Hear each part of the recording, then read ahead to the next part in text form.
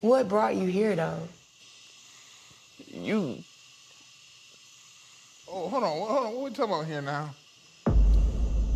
When Caleb gets called out for stalking Tammy, he says, "I don't stalk, I do my research, okay?" And then Tammy starts laughing. She finds it funny, and in a weird way, she actually finds it kind of hot that he cared about her so much that he full sent it to her facility to be closer to her. It's kind of got her a little wet. Caleb goes on to say to Tammy and everyone else present in the room that his best friend's wife saw some stuff on social media. He adds that the post the wife saw was not just about Tammy, it was also about the facility they're all currently living at. But yeah, just hearing about how well somebody's able to do, I said, hey, I can do this too.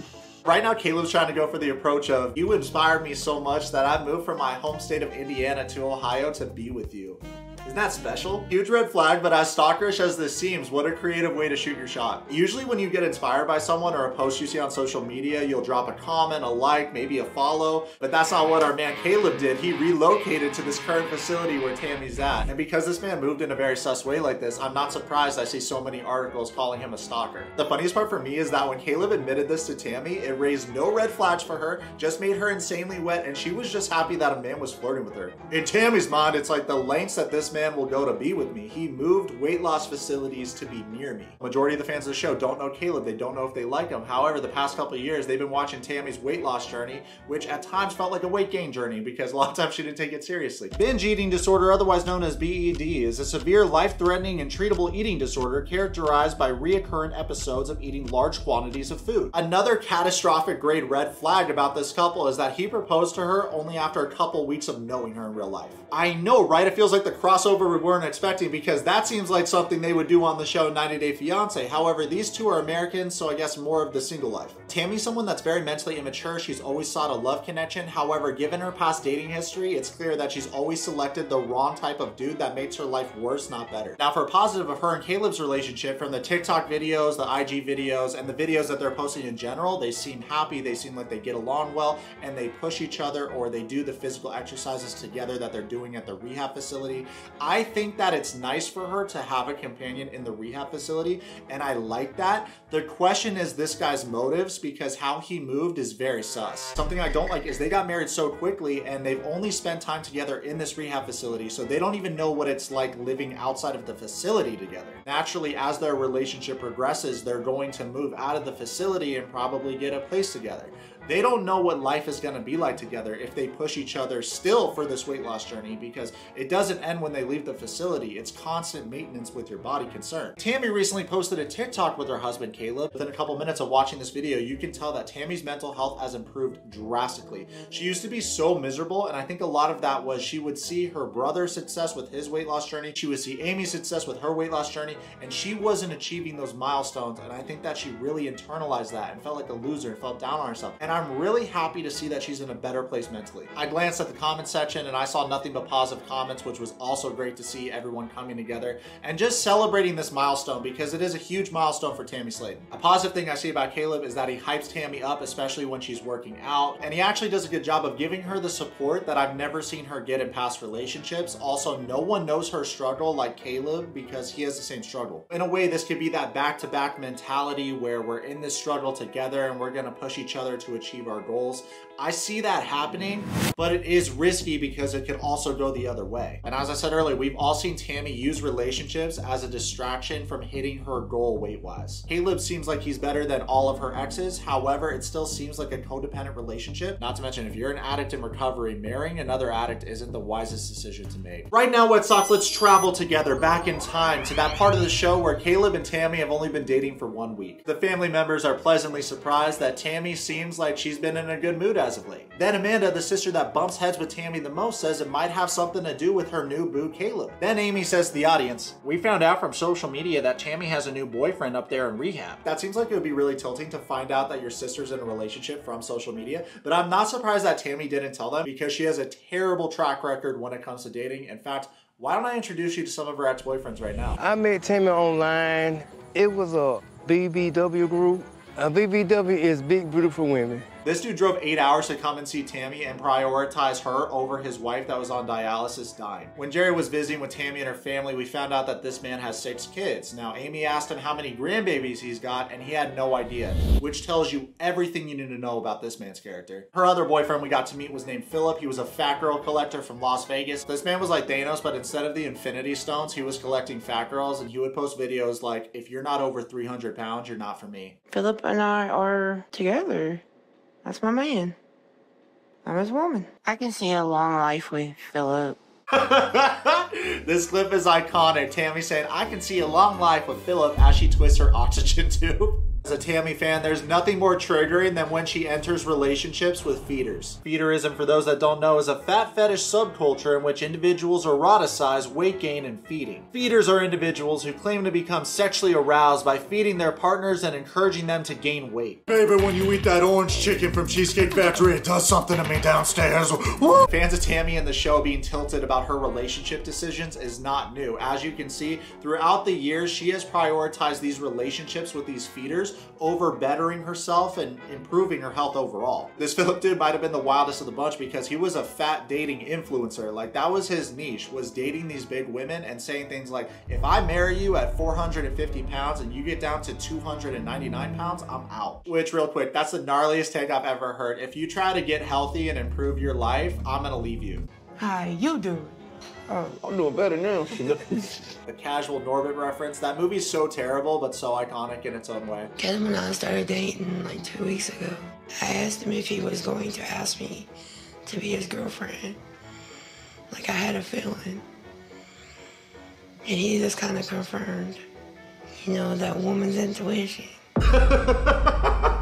Woman's intuition, Tammy. This man moved from another state to be closer to you. Of course he wants to date you. In the cafeteria as they're eating, Caleb is dropping some rizzy lines on Tammy like, right now we're only eating this little bowl of chili, but do you remember when we used to solo clear a big pot of chili IRL? Can't you remember, like, back in the days, we could eat a whole pot of chili, a sheet cake, something like that. Caleb and Tammy seem very similar, and being in his presence makes Tammy feel more calm and safe. She then admits to the audience that Caleb is very different from the typical man she would date. She goes on to say that Caleb is loving, caring, and sweet, so why not give someone else a chance instead of the skinny bad boys that she typically goes for? When you kiss the person that you're in love with, the whole world's supposed to move. That's exactly what happened. Let me know what y'all think in the comments about this, but Caleb saying to Tammy that he loves her only after a couple weeks of dating seems like love bombing to me. It's almost like him feeling safe is dependent on this overly positive image that Tammy has of him. Caleb goes on to say when they were kissing, the sparks were definitely flying, but Tammy hit a button on his chair and it sent him flying into her. I don't want to quote Debbie, but it seems like they have a strange love connection. You know, they seem cute in a way. I just feel like the majority of fans would get more behind this relationship if they weren't both at risk and if they weren't moving so fast. There's nothing wrong with being friends without putting a title on it, getting to know someone before you enter a relationship. We learn more about Caleb. He admits to the audience that he's always had a sweet tooth, especially during times of stress. When this man was 17 years old, his mom unfortunately passed away, and he admits that that destroyed him for a bit of time. Caleb gained a lot of weight after his mother's passing, and then his dad unfortunately passed away in 2006. At Caleb's heaviest weight, he says that he was over 700 pounds, which means he would have to be consuming between 5,000 and 7,000 calories daily with minimal to no exercise. When Caleb was over 700 pounds, he admits that at that time he was feeling very suicidal, which takes a lot of bravery to admit, so hats off to him for just being that honest. It's a very difficult thing to talk about. Now the good news is, since Caleb transferred to Windsor, the facility that they're currently at in Ohio, he lost over 200 pounds. Losing 200 pounds in 1 year is something to be proud about. Good for him. His current weight is 480 pounds. I could be so upset, 5 seconds around you, everything goes away.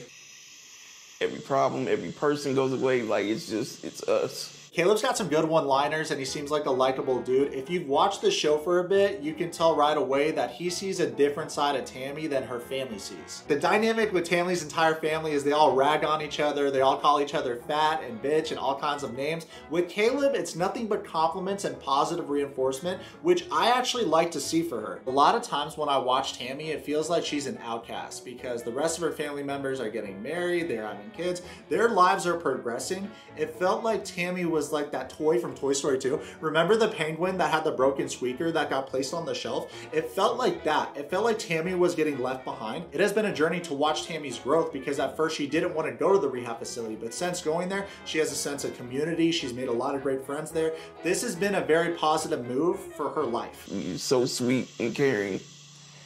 Like, I know you'd be a great mom. Oh, wow, we got Caleb Casanova over here dropping Riz bombs left and right. Caleb, how about we wait on the talk of children, because y'all are both at risk now. So let's not talk about that right now. A lot of times he says things that every girl would want to hear. You know, contrary to your entire family saying you're a huge bitch, I think that you'd make a wonderful mother. You seem very loving and nurturing. If you've actually watched the show and you've seen Tammy's tantrums in the past, what would make you think that she would be a good mother if that's how she handles high-stress situations? He always seems to say the right thing, so I'm genuinely curious if he's saying these things with the intention to build a long-lasting life with Tammy, or he's saying these things to just make her more devoted to him so he can feel better and more secure. You have a Waco? I just want to be, you know, I'm going to be a skinny bitch. I hope you're not going to be a bitch. You gotta be quicker than that, buddy. It's worth mentioning that before this relationship blossomed with Caleb, Tammy was insistent about going home to be with her family. Problem with this was Tammy's entire family was not prepared to take care of her 24 hours a day. Her brother and sisters have jobs, they have spouses, a lot of them have children, not to mention Tammy still has a track in her throat. That's a breathing tube that's placed in the windpipe to create an airway. If Tammy gets food stuck in there or it gets infected, she can easily die. In fact, she's almost died staying at this facility with 24-hour care. She's one of those people that believes everything happens for a reason, and clearly the reason why she was meant to stay in the facility was to enter this relationship with Caleb. This is my favorite part of the morning. She makes my hot chocolate for me every single day, and for some reason it always tastes better when she does it. Thank you, baby. You know I love you. I'm torn, I'm all out of faith. This is how I feel. I'm really hoping that he isn't just saying these things to make her fall in love with him so that he can feel validated, and it's really coming from the heart. We're gonna see though. Let's be honest with ourselves. Tammy is not the most mentally sound human being that we have reviewed on this channel. Not like we review a lot of mentally sound human beings, but that's not the point. The point is, if his intentions are bad in this relationship, it could be catastrophic for Tammy's physical and mental health. Caleb once again tells Tammy that he loves her so much, and then he leads her outside because he set something up for her outside the facility. Caleb wanted to do something wicked awesome for Tammy, so he rounded up some of the patients and some of the staff, led Tammy outside, and proposed to her. Caleb said that when he led Tammy outside, she started getting nervous, her face started getting red, you know, all the things that make her so cute. Perfectly normal reaction that everybody else has. After 3 weeks of dating in this facility, Caleb proposes to Tammy after telling her that she's the most beautiful girl in the world. She stands up, they kiss, they hug, love is in the air. Tammy Slaton then tells the audience that she's gonna take a couple days to tell her family about her engagement to Caleb because she's not sure how they're gonna take the news. She goes on to say that she really wants her family's approval, but even if they don't approve, she's still gonna marry him because he makes her happy. I understand that Tammy feels like she missed out on a lot of life because she's been battling this addiction for a very long time. However, I feel like she's making hasty decisions and she's trying to get everything all at once when she should take her time and get accustomed to her new life and feel more comfortable in her own skin and keep achieving and hitting those goals before she tries to bring someone else into her world. Whether it's a relationship or a friendship, it takes work, it takes a lot of energy, and I would like to see her for at least a year or two place that energy on herself before entering a relationship with anybody. In our next episode on Tammy and Caleb's relationship, we're going to be covering how her family took the news and everything that led up to them getting married. Let me know what y'all think about their relationship in the comments below. If you want some one-on-one time with me, please order a Cameo. I'm the #1 Cameo creator in the entire world. Super thankful for y'all watching my videos. Comment below, subscribe, live your fan, follow me on Twitch and on Instagram right now.